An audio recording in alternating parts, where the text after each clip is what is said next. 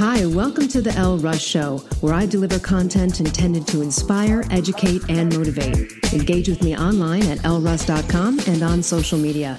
Enjoy the show.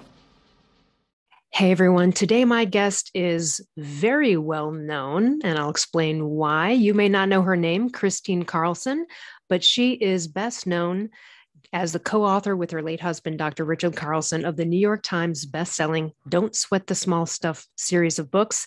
And she is featured this fall as the subject of a biopic Lifetime movie based on her book, Heartbroken Open, a true story of coming alive again after profound loss.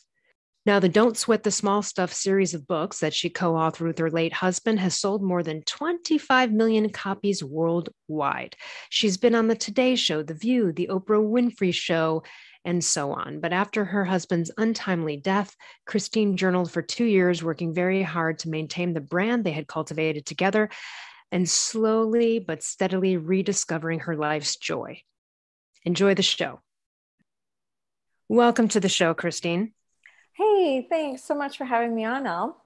So I am old enough to remember the series of books you created with your husband, the Don't Sweat the Small Stuff series. And I'm sure many people listening, I mean, there's every topic imaginable. Don't sweat the small stuff for moms, right? For every level. And what a wonderful series that became so profoundly popular, over 25, 30 million copies sold. Your bio is incredible. So I guess before we get into Heartbroken Open, which I really want to talk about, and of course the biopic Lifetime movie coming out this fall, can you give everyone a brief rundown of where you started with your husband in this Don't Sweat the Small Stuff series? Sure. Yeah. Thanks so much. I like to kind of start at the beginning, which is we met in college and we had a really wonderful marriage. We married after 4 years of college, and we just, began our lives together like everyone else does. And Richard had a practice. He had gotten his master's and PhD in psychology, and he had a practice teaching people how to be happy called Happiness Training. And he began his writing career, and it was kind of your overnight success story. It took about 10 books in 10 years. So for anyone listening that is aspiring to be a writer, it can take a while. It's not always your first book that's the, big hit bestseller. What was the 10th one? What was the 10th one that was Don't launched Sweat it? the Small Stuff. Gotcha. Yeah. So his prior work was all about happiness. He was one of the first authors to ever put the word happy in a title in his book, You Can Be Happy No Matter What.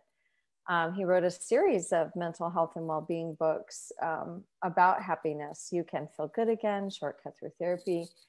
And then he wrote Don't Sweat the Small Stuff in 1997, and then invited me to write with him in the series, Don't Sweat the Small Stuff in Love, a couple of years later. And then he asked me to write my first solo book in the series, Don't Sweat the Small Stuff for Women. So, I mean, I'm sure people are wondering, I know I am. It's like, wow, okay, you're dating and then married a guy who's sort of a happiness expert.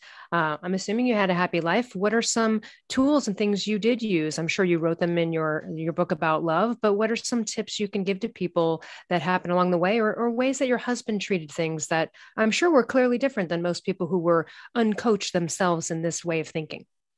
Yeah, well, I think one of the beautiful things about Richard was he truly was a genuinely happy person. And he had a very high quotient, like happiness quotient. His emotional intelligence was very high, and mine is and was as always too. So we, at the beginning of our marriage, one of the things I love to share is that we started a practice of communication together. We were both meditators. We're both on a spiritual path, which we were very fortunate that over time, over the 25-year span of our relationship, we were very fortunate to have continued to grow together in that relationship. Whereas a lot of people through 25 years, they fall apart at some point along the way. But we had some pretty extraordinary communication that was founded on a practice that we started in our marriage early on. And we would hold up, we'd have a time every week set aside. It would be about an hour and a half. And we would use that time as a time to communicate about all the things that we were grateful for in our relationship, and some of the things that maybe happened during the week that we would like to have seen happen differently, or, it'd be a time to communicate if we were feeling not so appreciated or listened to or anything. But we had a few ground rules, and this was really important. Like, we had set up the ground rules, and the ground rules went something like this: whoever was holding the heart while speaking was the only one that could be speaking, and the other one of us just had to listen. We had to just listen with a quality of what I like to say is empty presence, just listening. And when it was our turn, we could address what was said back to the person, but hopefully, like, we'd always hope that we wouldn't be eliciting a negative response. We also had the rule that we wouldn't blame. We would say things gently and kindly and with love. And the whole idea behind this was really to facilitate healthy communication, in which case it really did.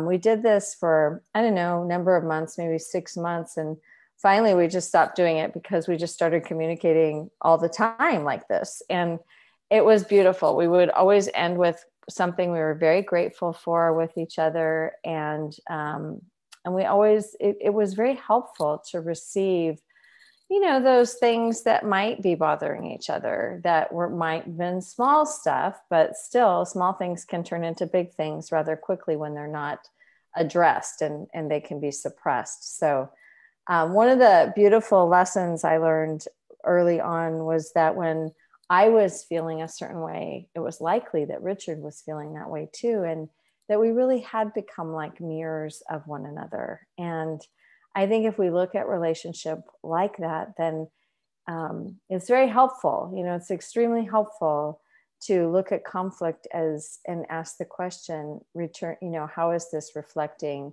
back to me, myself? Can you, I love this. Can you give an example maybe of something you did bring up back then? Maybe something that was small, like an annoyance, and how you might have approached it, what you would have said, to give the audience some sort of, format. Yeah, maybe well, how they could word something. Yeah. Like, I can't remember a specific example because it was probably 35 years ago now. But I can say that I do remember a very specific time when Richard was feeling like I was not appreciative of him. And I also felt the same way. I also felt that he wasn't appreciative of me during that time. And so that was really what it taught me, was over and over again, I would see when he would say something like that, I would be like, oh, I feel that way too. Oh, we're just both feeling that way. So how can we change that?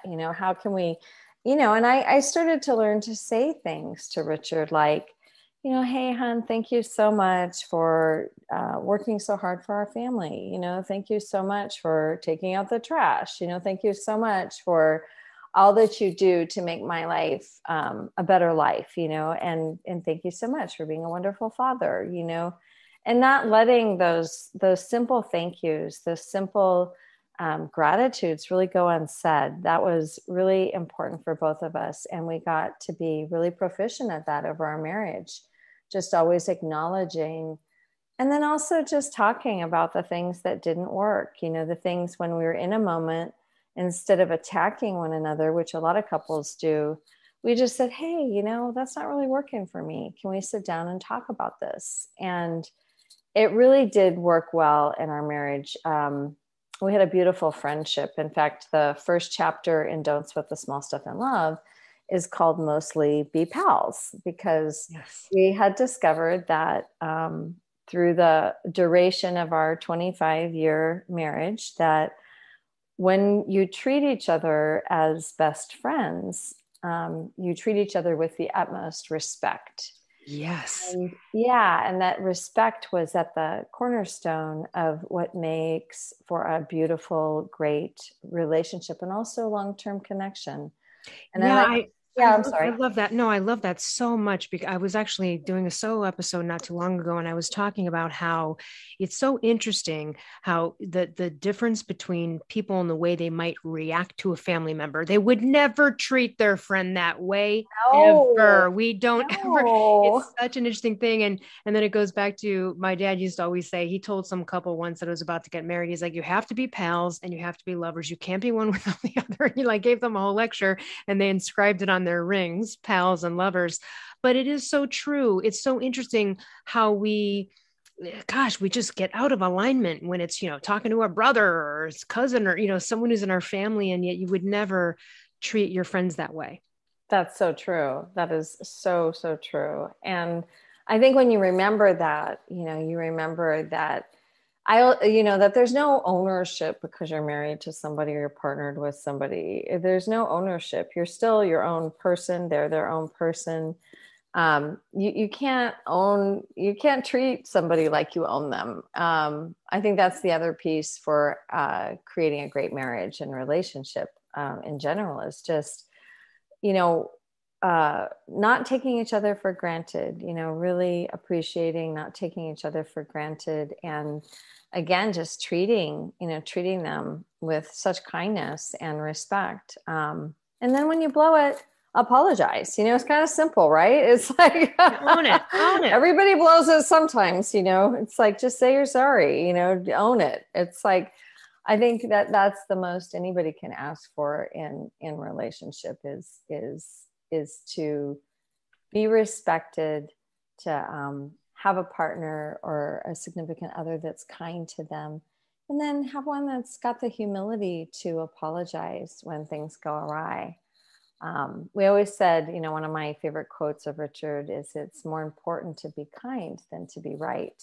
Mm-hmm. And so those are the kinds of things that we practiced on a day-to-day basis. And I have to say, for the most part, the Don't Split the Small Stuff books came out of the chapters of our lives. So, it's all stuff that's doable. And I think that's why this series is relevant today and why people still buy the books today.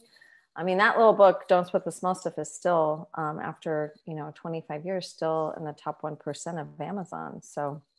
Well, and what I love about all of it, including how you chose to communicate with each other, with expressing appreciation, not taking that for granted, it always seems like the other side of sweating something that's small is gratitude, right? Oh, truly. So let's just get into that a bit, because I'm assuming, not that we would just go, hey, you don't need to read the books, just look at something positive, but it is where we turn our attention. It is an actual move we have to consciously make in our heads. But if we make it, things are going to look brighter and you're not going to sweat the small stuff. Just tell us more about gratitude and that, because we, expressed appreciation. But what about just you as individuals going throughout your life through a marriage? I'm assuming there were times where you might have had to bite your tongue a little bit and go, hold on, move to gratitude. Oh, yeah. Well, I think everything in life is a practice. And when we remember that, it's not about perfection. It's about practicing. It's about doing it over and over again, the way you want to live it. And I think as far as gratitude goes, it's so great because now the research and science has caught up to the practices that we wrote about, years and years and years ago about, something simple like wake up and think of 3 things you love about your partner or your family or your life. And if you wake up in gratitude and you go to bed in gratitude, that's even better. So if you can, think of 3 things that you love about your partner, your kids, your life before you go to sleep, and then you wake up thinking about 3 things you love, you're setting yourself up for really like a much better day. And it's because so much of our world is seen through the lens from which we see it, and the mindset we have,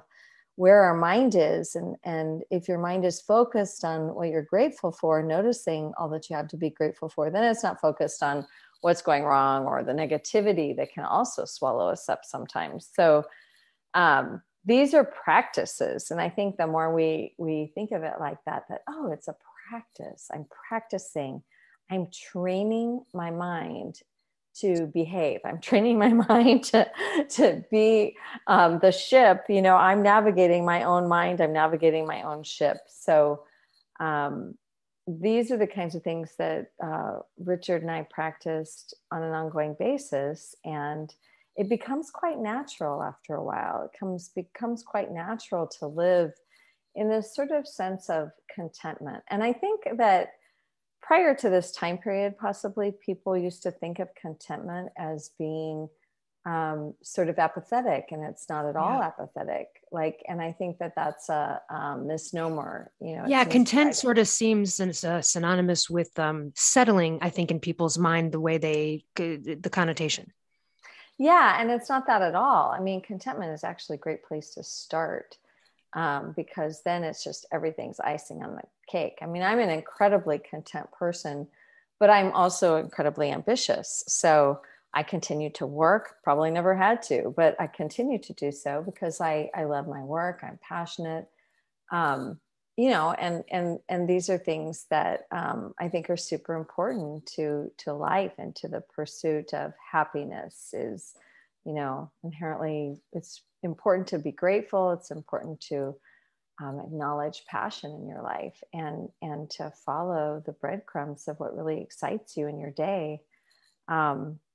And then practicing, how to start from this place of feeling really good, which is what contentment is. It's a peaceful feeling. I mean, I think it just makes everything on top of that just so much better and so much bigger. Give us a few tips, because you are a parent, you've raised 2 daughters, and a lot easier as adults in a marriage to sort of practice and be aware and conscious of these things. And then, little kids are like, throwing a toy at the other kid and stealing stuff. And so tell us a few tips maybe for parents out there about how you guys chose to impart this wisdom. Obviously you live through example. That is the best way. But what are some things that maybe you could share with parents out there who are trying to get their children to, see life in a different way here and put on those rose-colored glasses in the positive way? Well, that's so funny, because immediately I think about how people used to watch us parenting. And I had this one woman come up to me and she said, I watched Richard with your daughter at kindergarten once, and I was just waiting. She was tugging on him, and tugging on him. And I was just waiting to see what kind of wisdom came out of his mouth. And he turned to her and he said, hey, get off me. Stop doing that. All right. Just a classic. So, despite the fact that, we did practice life in a really great way, I have to say, and Richard would have said this too, our kids probably tested us more than anything. And they were definitely our biggest test and also our greatest privilege, and they really, I mean, we used to just laugh. We used to say, if you had played us a videotape of what our lives would be like after children and shown us all the different scenarios, we would have been like, oh, no way, we're not doing that. Yeah. No way, we're not cut out for that, no way, we're not, that's way above us. So, I mean, I'd like to say, I wish I could say I was this perfect mom, or that Richard was a perfect dad. Nobody is, but the tips that I would impart are kind of like your typical parenting advice. Stay consistent, provide great structure, celebrate your kids. Don't try and keep them from falling down. Just pick them up when they fall. Don't overdo too much for them, because, let's say, I know this woman, and she literally writes her son's papers for him. And I'm like, I never. So enabling. It's so terrible. It's just don't enable is the best word, enable. Sometimes it's hard to see as a mom or as a dad that letting your kids fail is sometimes the best thing you can do. It's like that whole thing about failing better. When we do fail something that we haven't taken care of, it teaches us, because it feels really bad. And if you keep your kids from their own failures, in life, then you're really not teaching them how to be great people. You're just teaching them that you're going to take care of everything and that they are entitled, and, you know, that they don't need to, you know, go through those things. But the truth is, it's sometimes the things that make us feel kind of bad sometimes are the things we learn the most from. So, Yeah. You know, and then again, I think, you know, the consistency piece is so important. It's like, I was really good at not saying something that I wasn't going to follow through on, because I really believe that whether it's in business or it's with your kids, any place, we all have what Richard and I called our own personal trust fund. And that means it's not about money, it's about trust, actual trust. And that is built over a series of incidences that you follow through with over time. And the more that you follow through with what you say, the more people trust you, the more they can believe in you, they can count on you. And I know that my kids always knew that if I said something, you know, like, for example, when Jazz was a teenager and she was just starting to stay out late, I mean, I said to her, look, you're too young. You're 15 years old to be out past 11 o'clock at night. And she had older friends that were driving, and that made me totally nervous. So I said, you need to have your friends drop you off at 11 o'clock at night. And which was very hard for me to stay up till, because I go to bed very early. And so one night in the summer, she came in at, 11:20, and I was sitting on the steps, and I said, hey, what time is it? And she said, it's 11:20. And I go, what time are you supposed to be home? And she's like, 11 o'clock. And I go, well, thank you very much. You just allowed me to go to bed a half hour earlier this summer, because now your new curfew is 10:30. That's right. That's right. So, Well, and I think this is such an important point. My audience probably heard this, and God, you're really speaking my language in so much of this, but the follow through I've noticed with friends of mine whose parents didn't follow through, whether it was like, hey, we're going to go to Disneyland next week, or we're going to do that, and then they didn't, that so creates trust issues. Then those people grow up and they're sort of expecting people to fail them. And I will say that my parents did what they said they were going to do. And it's such an important thing. And so this is why when I hear parents sort of with a young kid, you can't I don't know, maybe you'll have a better psychological way of probably expressing it, but this idea of like half-assed abstract thoughts, like, maybe one day we'll go there. You don't do that to a kid. They don't really have the ability to understand that. They're going to be asking you next week, when are we going there? Don't make plans like in the sky, unless you can, follow through with them. And then the other thing that we were talking about enabling, this goes to adults. In my confidence book, I because I'm a writer, I have a friend who, sometimes my friends will call me and they'll go, hey, will you help me with a cover letter for a job, or, some sort of enlisting me to write something. And I tell the story about how a time my friend had an issue with a car insurance company, and she said, hey, can you write the letter for me? But in that moment, I thought, you know what? I'm kind of enabling, so I'm not going to do it for her. And I said, hey, how about you write a first draft? And then let me take a look at it. And she did. And Kristine, it was freaking perfect. And in that moment, I gave her the opportunity to be confident about something she wasn't sure she was. I was raving. I'm like, oh my God, this is perfect. I would just change that one word. You did it.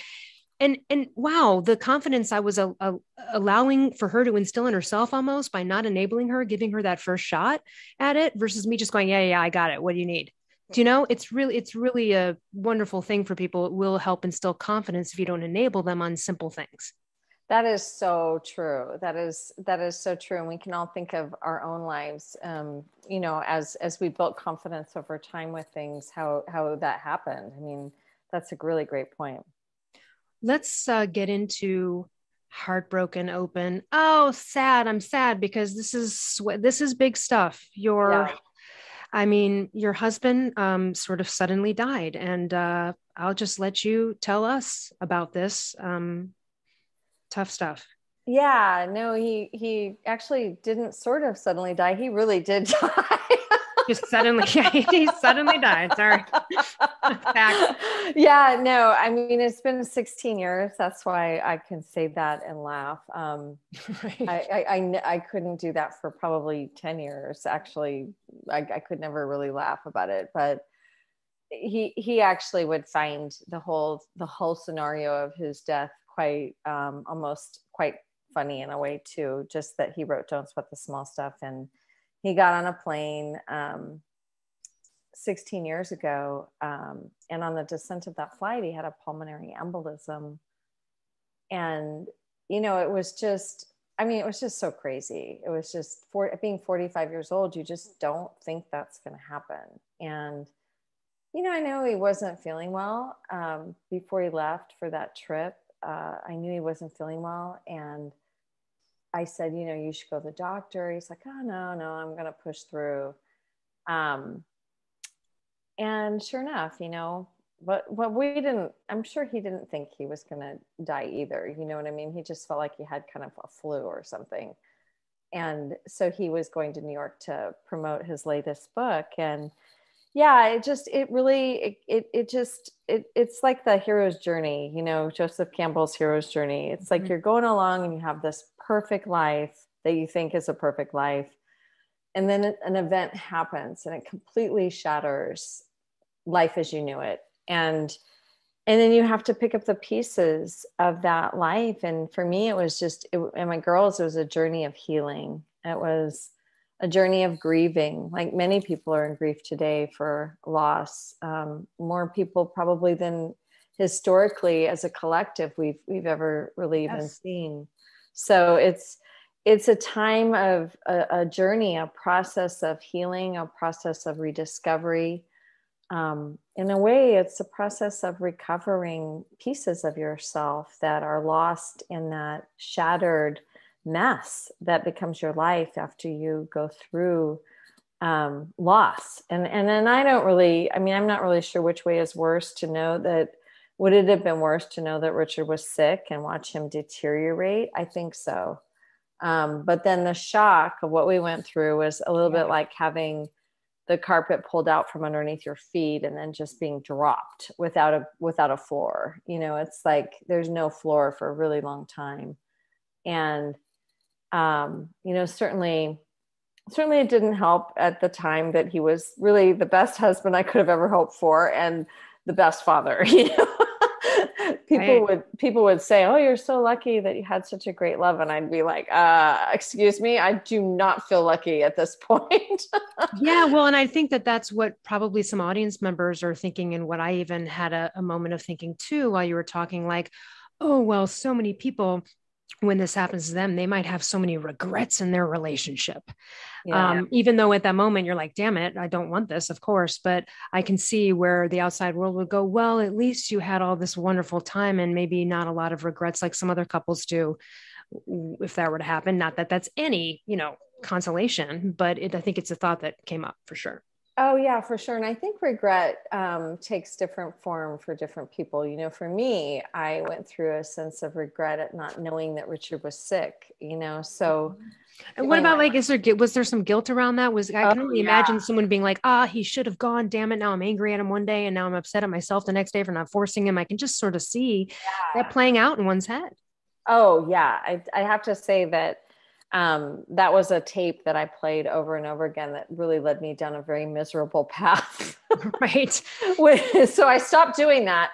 I eventually started putting to practice our own philosophy and just said, hey, like your thoughts matter to your experience of grief. And I stopped those thinking patterns that were very negative because of course there is, I really love Elizabeth Kubler-Ross's work, in the sense that she did talk about the stages of grief, but I don't believe that she ever meant for them to be like, oh, you go through one stage and then you go to the next stage. I think she just defined these different stages of grief that we vacillate all over the place with. And bargaining is a very early, definitely an early stage of grief. And also, you get over that because of course you're still adjusting to the idea that this has happened to your life, and so I think for a lot of us, those regrets that we have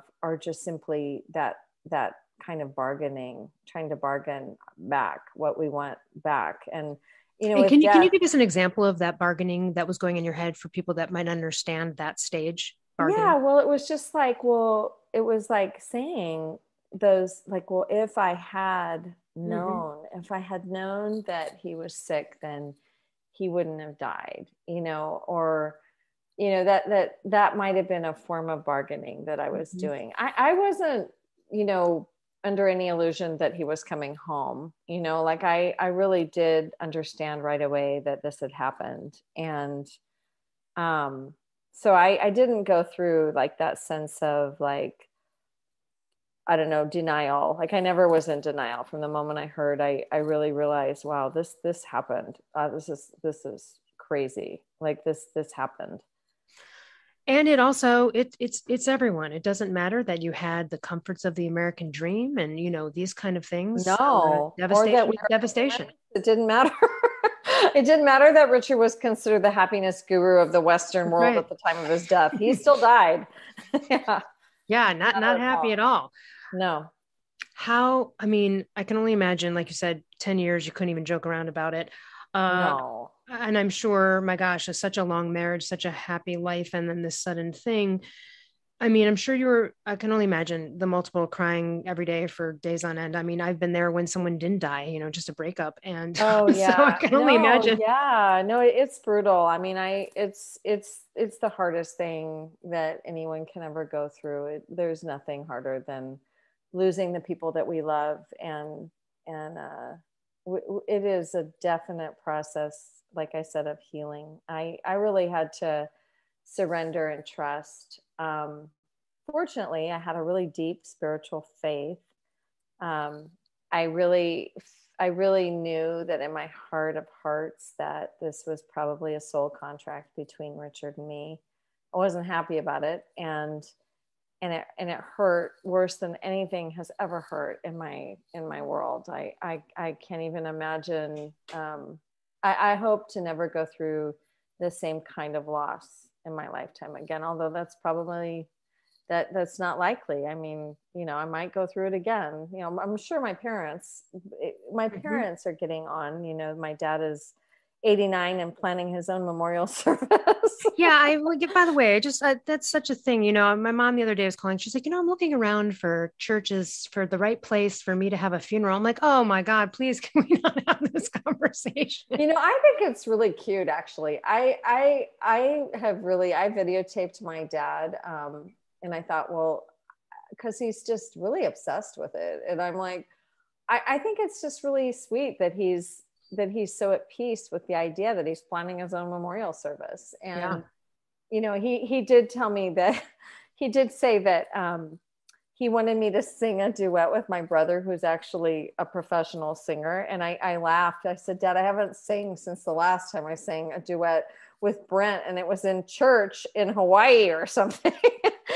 And he said, well, that's what I want. I want you to sing a duet with your brother at my memorial service. So I said, well, Dad, I think my brother and I should practice before you die so that you have the benefit of being there, and we'll do it at your 90th birthday. How's that? And then Oh, we will do it at your memorial service. what was the turning point for you when you finally started to feel out of the major haze and feel like there might be a glimmer of hope? Because it's so hopeless at first. Nothing seems fun, nothing.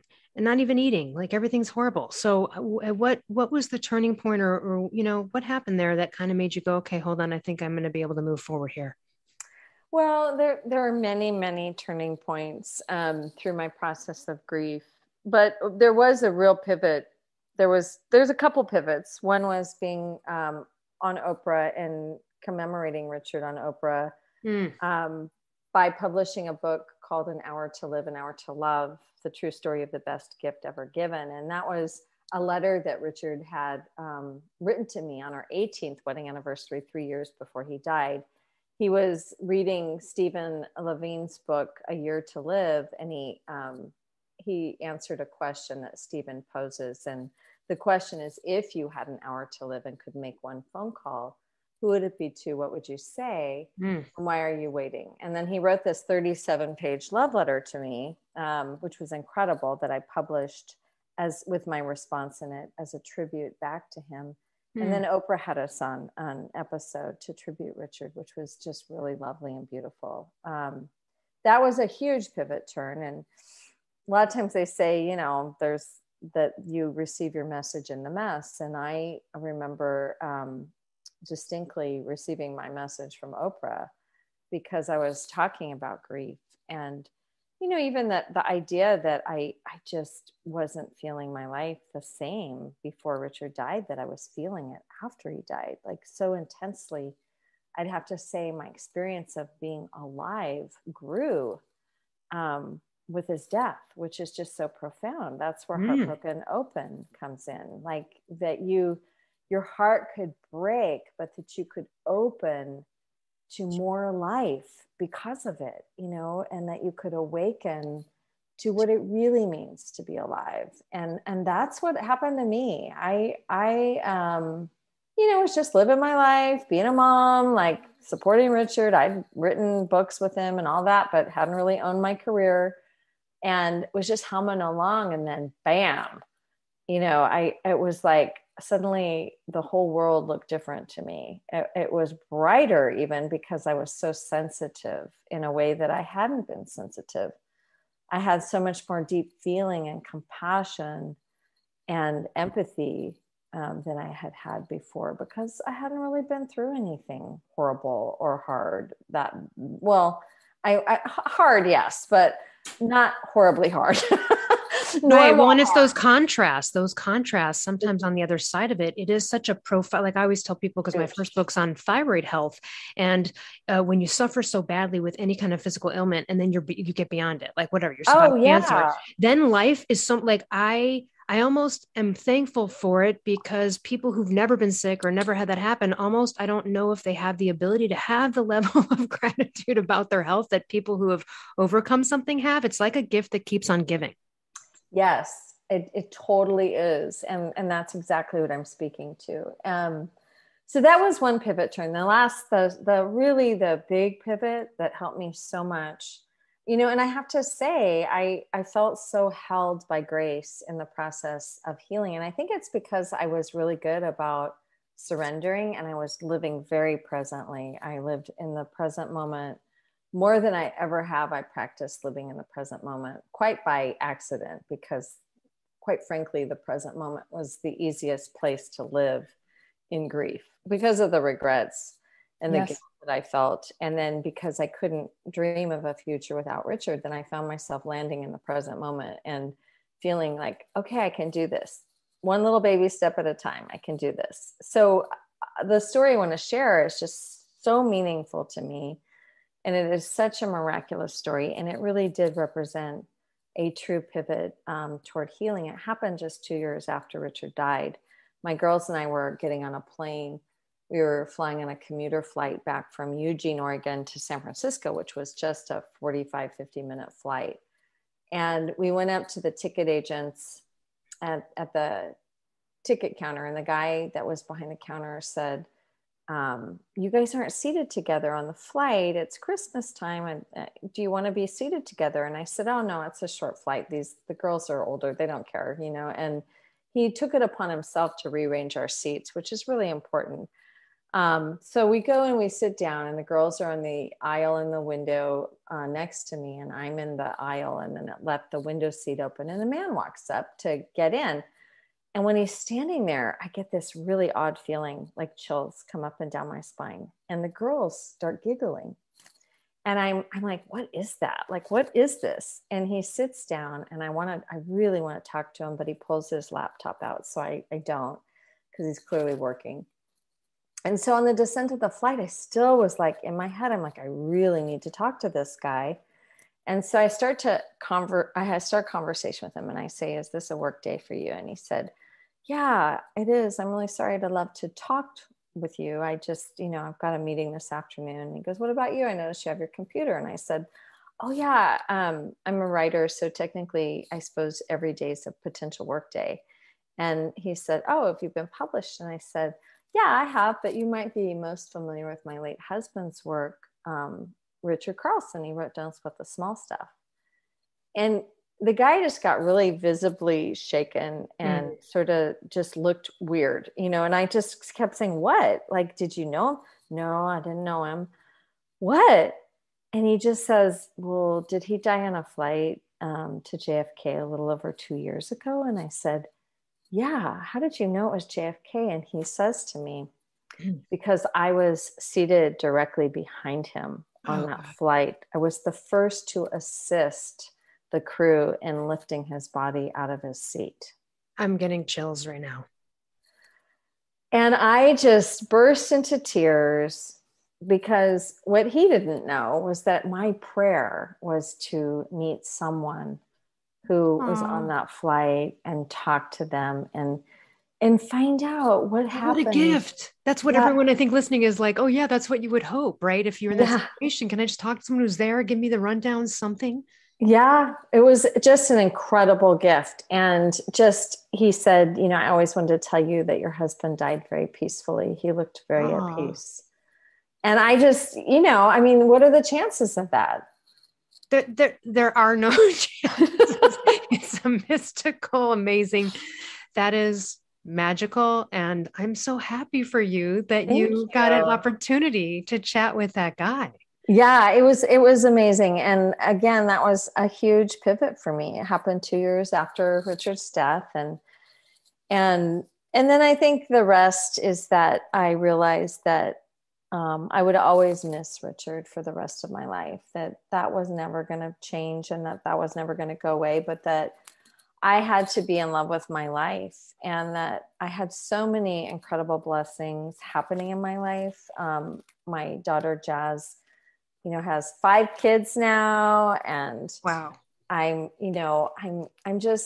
continually blessed in so many ways, with work I love, with, you know, great friends, with support. I just focus on that. And I've lived, I just feel like I've lived a very, very, very full life. And part of that is that I learned that embracing grief is a big part of that we can't take just the blessings of our life. We have to take all of it, and we have to work with all of it. And, you know, yeah, it's hard. I mean, there's some really, really hard things. And yet, if we just take it one baby step at a time, and we do our best to keep our attitude, you know, in the present moment, in as much a positive way as you can. I wasn't positive every day in grief. I mean, I was sad. I was super sad. My eyes looked sad for a long, long time. Mm-hmm. And then, you know, like you said, with, you know, your thyroidism, you know, it was like one day, like I just woke up on Richard's side of the bed and I felt different. It was like I had come to full acceptance of my loss, and I was grateful again for having loved. And that was really the cue for me. I've really healed. Yeah. To be, instead of being angry, sad, bitter, all the things about the loss, you had the gratitude. That's such a, what a turning point. Yeah. Incredible.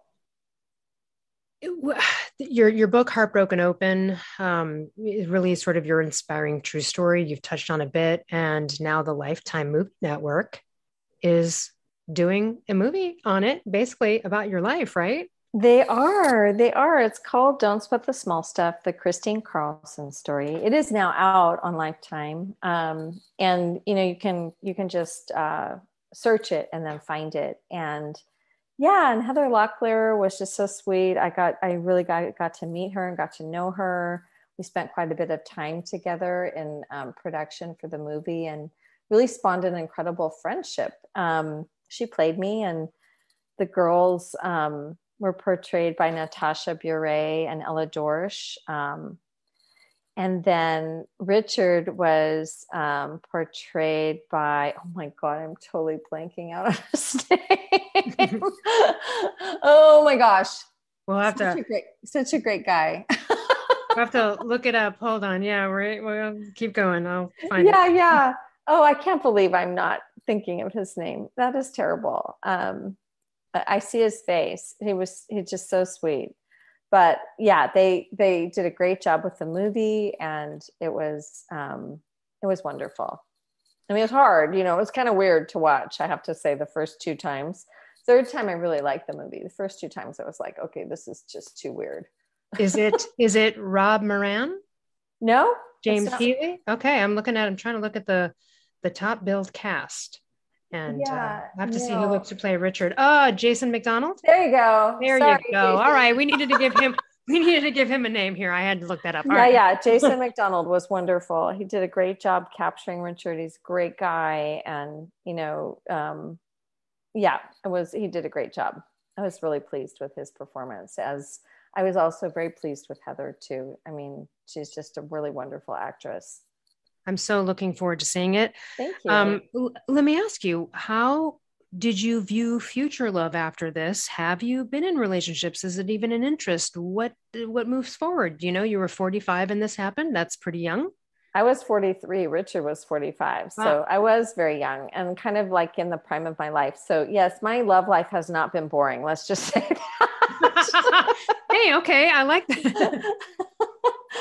No, my love life has not been boring. I haven't partnered, but I've had some amazing men come into my life. And, I didn't have I had some experience dating as a teenager, but then I met Richard when I was 18.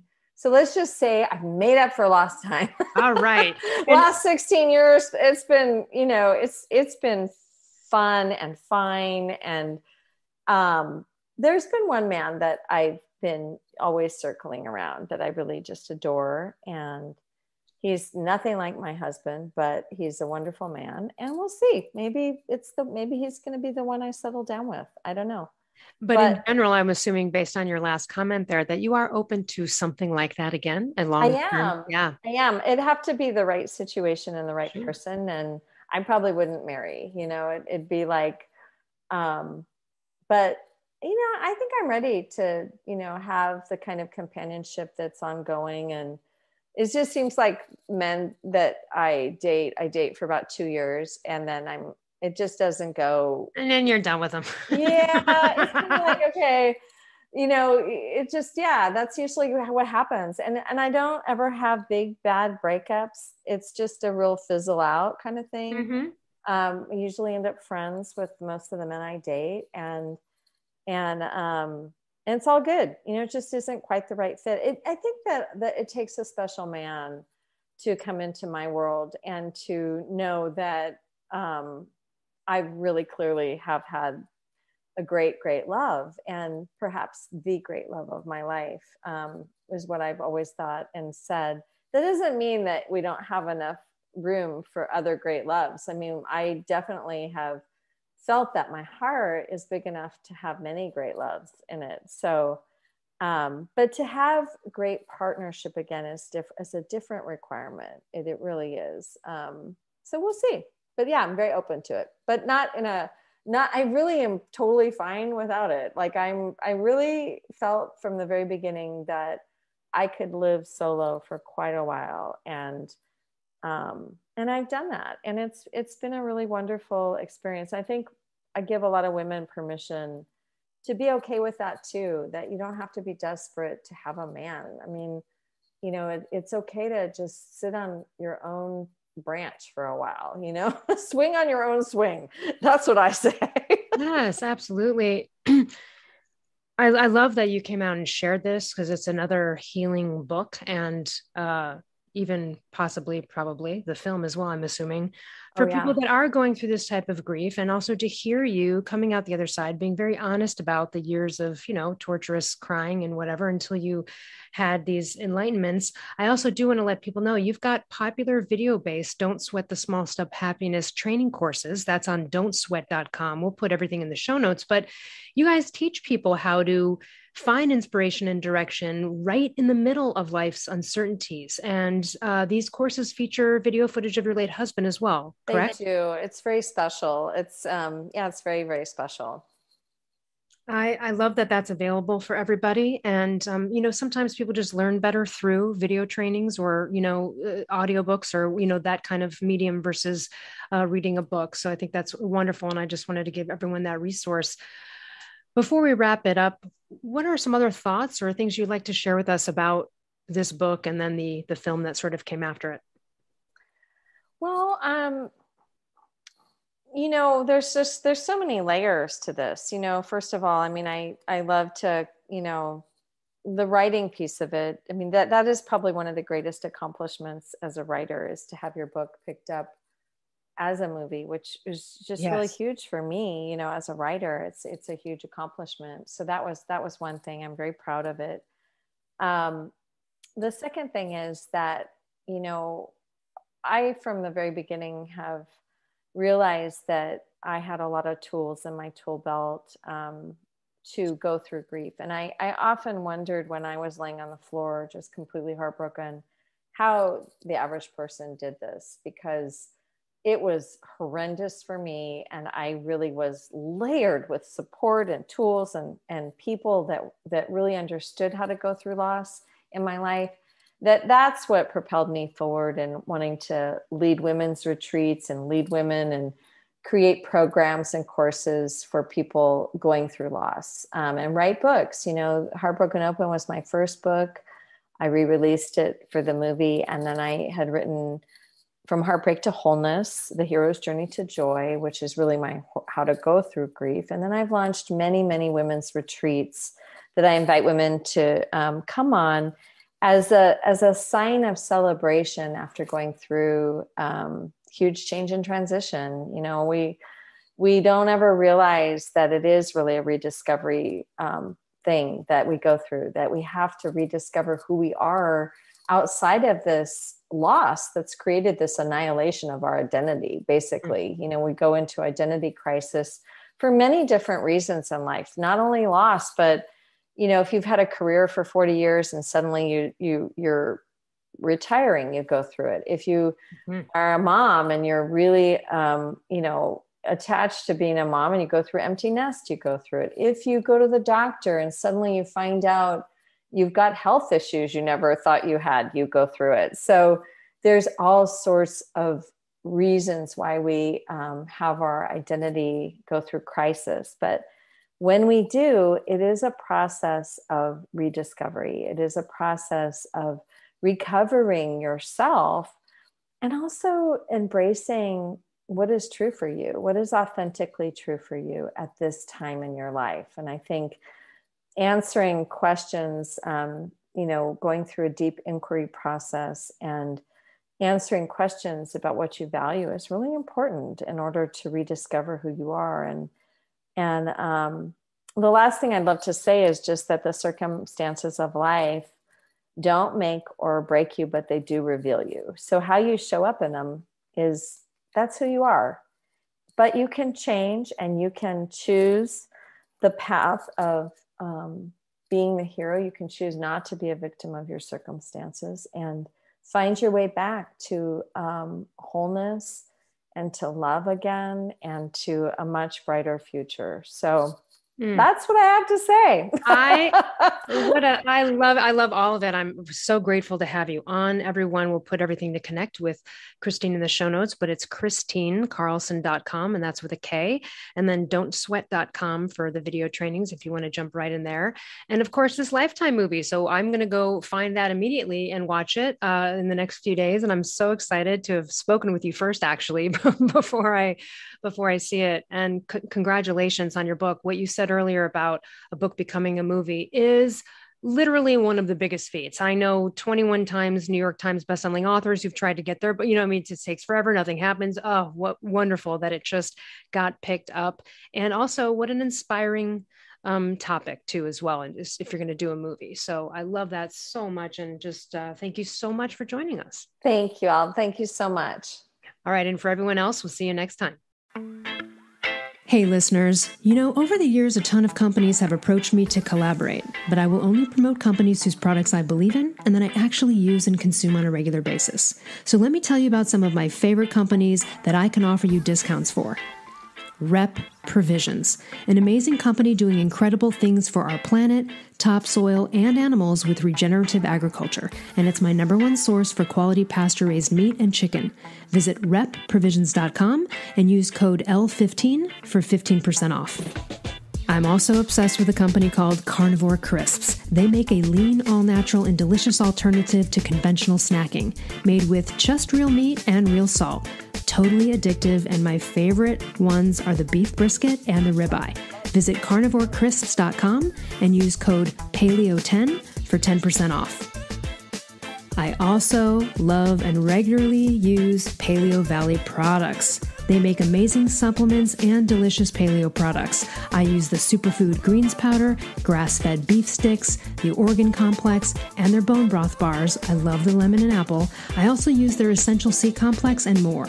Visit paleovalley.com/promos/Elle Russ for 15% off.